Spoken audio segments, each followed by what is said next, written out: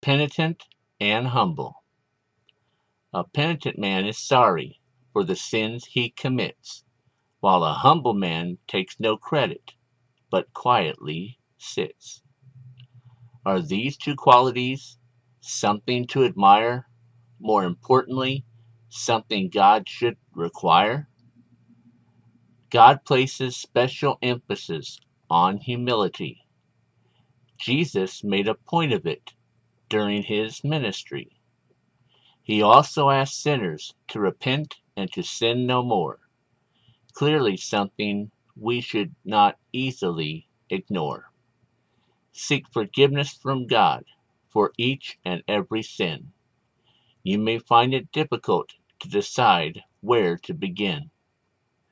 Know that you will give in to sin your entire lifetime.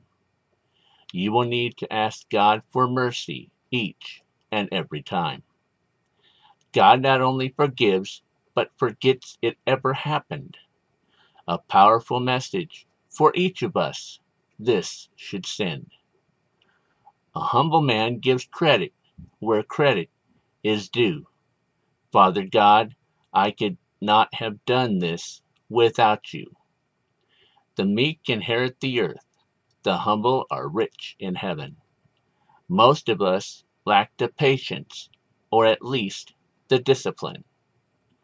Boast not about the material things you have acquired.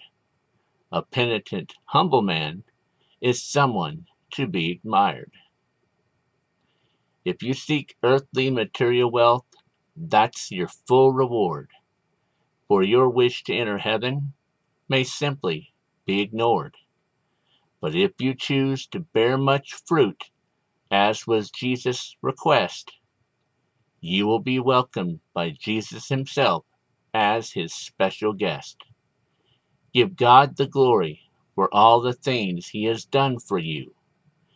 Make sure to let those you meet know his word is true. A penitent man you shall be with full humility. The glory of heaven shall be your home for all eternity. Amen.